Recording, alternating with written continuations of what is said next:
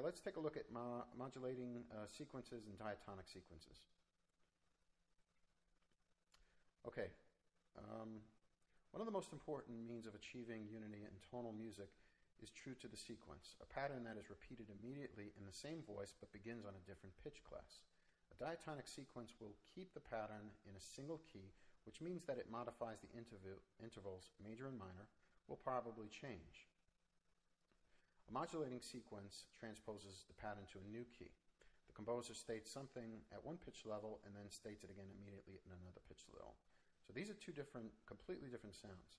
The first one being diatonic, the second one being modulating, which is also known as non-diatonic. And over here we have it written out, and this is what it looks like, and this is what the diatonic sounds like.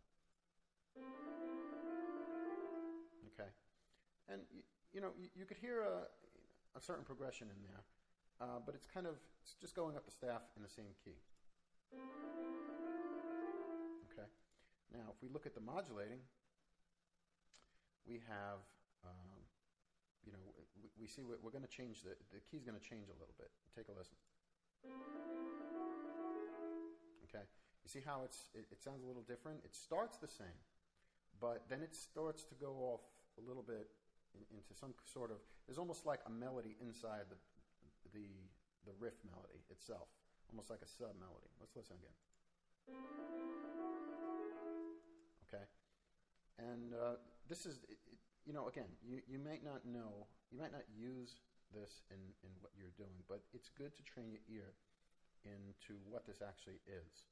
Something that is changing within its own melody and something that's keeping consistent within its own melody.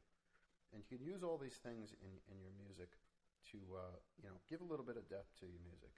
It's very important, if you're going to play music for the long term, to create something that's going to be a little bit more interesting to the ear.